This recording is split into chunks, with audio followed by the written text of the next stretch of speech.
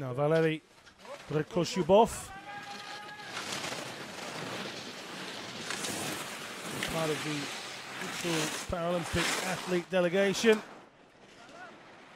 Again, you see a factor time of 82%. He fits into the B2 category. He's 45 now.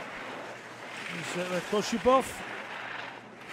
And his guide, Yevgeny Giroyev, making their way down steadily. 2 golds in Sochi, the best they could manage in 2010. In Vancouver was an 11th place finish in the giant slalom, but certainly made that look a lot better in Sochi. They've picked up bronze in the super combined, and they're not far outside here, but we saw Marku in a similar position, just inside the second. He then finished 1.6 back. Had REDKOZUBOV got a little bit more over this bottom section. The weaving skills of REDKOZUBOV. No, he drops time as well. 3rd place. So it's Slovakia, NP. Hang on. Valerii REDKOZUBOV coming down with his guide, Yevgeny Giroyev. Batting aside those gate posts. These two are quick.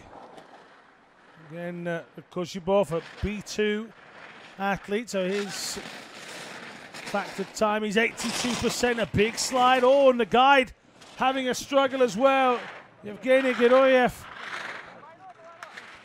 We saw Fabrizio Casal have a nightmare for the Italian team a few days ago. That was nearly an embarrassing moment for Yevgeny Giroyev. 1:24.67 through this section. They're inside. Marku here. REDKOZUBOV, a double champion in Sochi, including the slalom. Can he hold on to his title? He's got to come from behind to do so. He was outside the medals at the beginning. Oh, he's only just inside Marku.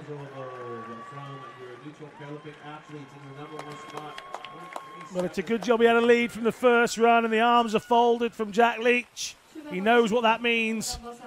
The chances of a medal just got much slimmer for Marku and Leach.